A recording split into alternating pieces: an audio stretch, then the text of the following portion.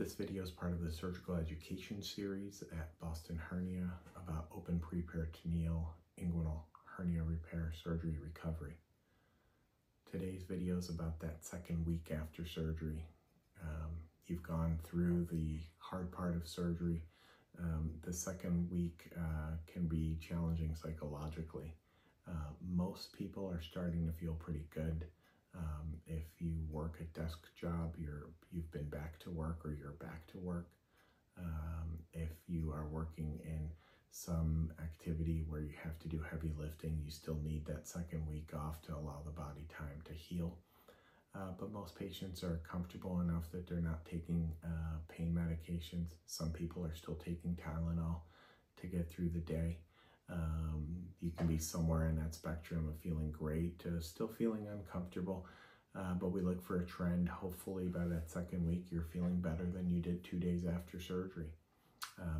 The swelling at the surgical site may continue to increase this week as you become more active, because gravity will just drift down fluid down toward the incision and even down to the scrotum in men. And that's pretty normal. This swelling or bulge can be hard. It can feel almost as big as the hernia felt.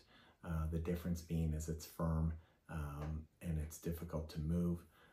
We want you to leave it alone. We don't want you to push against it, because you'd be pushing against our repair. And typically this is the normal swelling or bulging after surgery and can take several months to go away. So don't be surprised by it.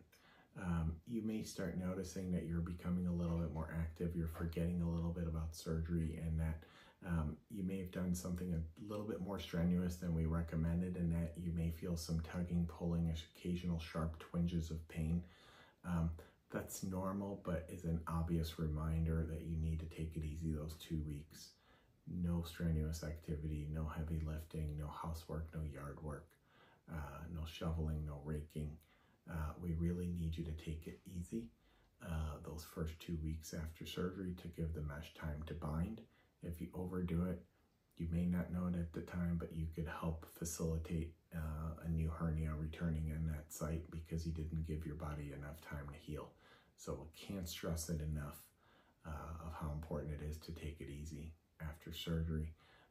We see about 1 in 500 patients who also overdoes it enough in those first 2 weeks and ends up actually bleeding internally. And so it's rare, but we try to scare you a little bit into really taking it easy. Leisurely strolls are fine. Diet, exercise, in terms of diet, you should be pretty back to baseline. Again, we're restricting exercise those first 2 weeks. After surgery, black and blue will start going away. It might turn into purple. It might start turning into yellow. But usually by the end of the 2 weeks, there's very little signs of bruising.